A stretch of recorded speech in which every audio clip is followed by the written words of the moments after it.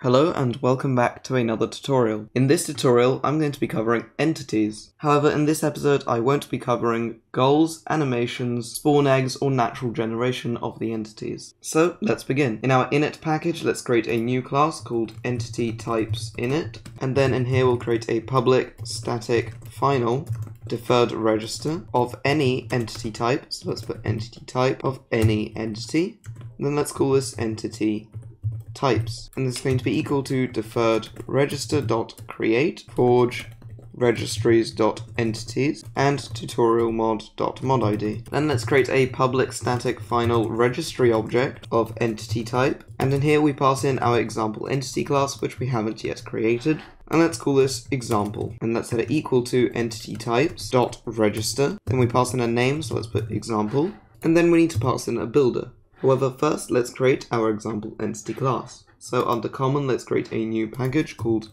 .entity, and then here let's create a class called example entity. What this extends will depend on the type of entity you're making. If it's alive, you can extend living entity. If it's an animal, you can extend animal entity. You also have tameable entity and mob entity. Or if you're just making an ambient entity, you could just extend entity. I'm going to be creating a hostile mob, so I'm going to extend mob entity. Then let's hover over this, add a constructor, and that's it for this class for now. Now we can return here and press Ctrl-Shift-O to import example entity, and then we can initialize a builder. Then I'm going to put entity type dot builder dot create. Then let's create a new example entity with example entity ::new. And then we can pass in an entity classification dot, and this will also depend on what we're making. If it's an ambient entity, you can use ambient. You can have water creature or monster, which is a hostile mob, and that's what I'm going to be making. And we also have creature for things like cows and sheep.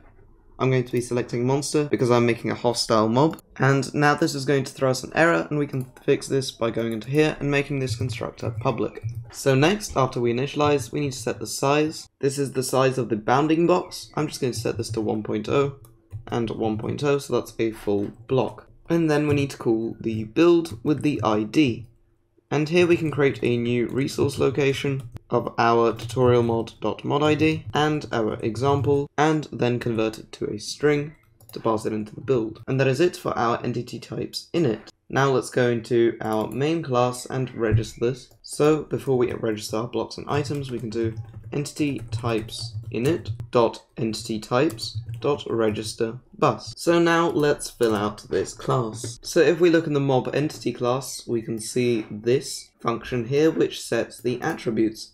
So let's just copy this and paste it in here. Let's set the name to set attributes. And then in here we're going to return mob entity .func2336666_p, which is the command we just copied. And then we can add some more attributes to this. And to do that, we can add .create mutable attribute. Then we can pass in attributes dot, and then let's set our max health. And we want to make sure to import the attributes from net.minecraft.entity.ai.attributes.attributes. And then we can set the max health to something like 20.0f. So now our max health is 20, which is the same as the player. And we can keep adding more of these mutable attributes. So let's create another one. And let's do attributes dot attack damage. And let's set the attack damage. And here, as you can see, I've set 4 different attributes to our entity.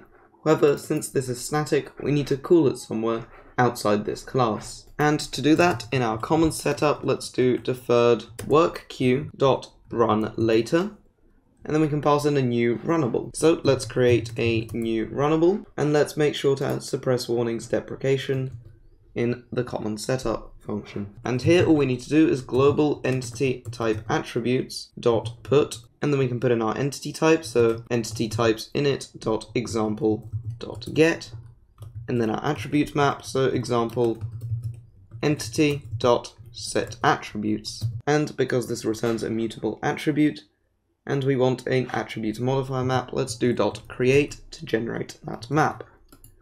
And there we go, now we've registered our attributes. So back in here, now we need to add our goals. So let's add the register goals method. So we'll start by calling the super register goals, and then we can register our own goals. And I'll be covering custom goals in another video. We can just do this dot goal selector dot add goal, and then we can pass in an int, and that is the priority of the goal. So we're going to say the most important goal for our mob to do is a new look randomly goal, and then we need to pass in a mob entity, which is just this. Then let's do another goal selector, and let's add a goal with the same importance, and let's say this is a new look at goal, and this time it takes a mob entity, which is this, then a class which extends living entities, so we're just going to make it look at the player, t.class, and then we need the distance, so let's say 8.0 blocks. And let's make the look at more important, so let's just give it a 2 over here.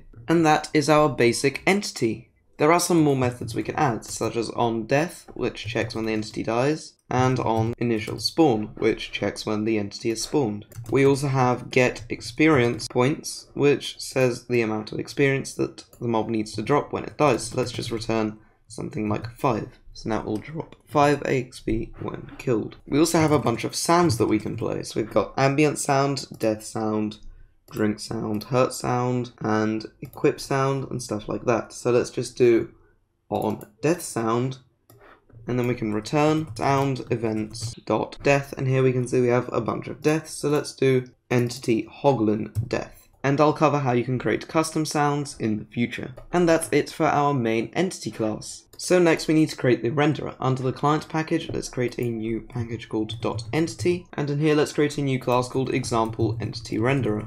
And in our entity package, let's create another package called .model, and in here we can have our example entity model. If we open Blockbench, we can go to File, New, and create a modded entity. So let's make the file name example entity, the identifier example entity, and let's keep it at 15 to 16. And let's click confirm, and now we can create our entity.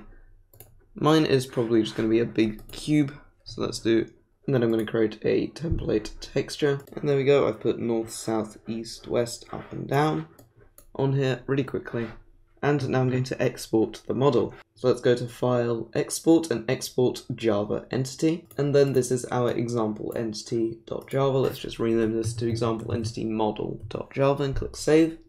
And then let's also save the texture to our example entity.png. So if we open our model, we can see it already has some code inside of it. So then let's select everything and paste it below. Then I'm going to rename this to example entity model.